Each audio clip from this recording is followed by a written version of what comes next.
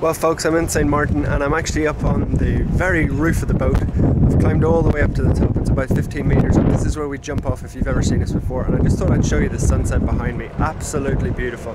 Now if I pan the camera around, you'll be able to see all these massive boats that are coming in, and that's really the attraction of St. Maarten. There's always loads of the biggest boats here, and we'll all go out tonight and enjoy ourselves, because this is where the crew hang out. Let me show you some of the big boats. They really are huge. Now there's one at the very end, if I just pan in on it, that's actually just parking. They'll have just finished a charter, and as I said, this is where everybody comes back to berth. It's like Antibes in France, except the Caribbean version. And there really are hundreds and hundreds of boats. If you look down there, that's the boat that's used in the Pirates of the Caribbean. It's just being fixed up in between shoots.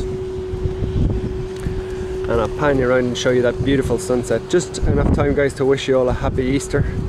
We're going to be cooking a big Easter meal here and enjoying ourselves, and we're off to the Virgin Islands, the British Virgin Islands, BVIs, tomorrow. So I hope you enjoy yourselves over Easter, and I'll be talking to you again soon.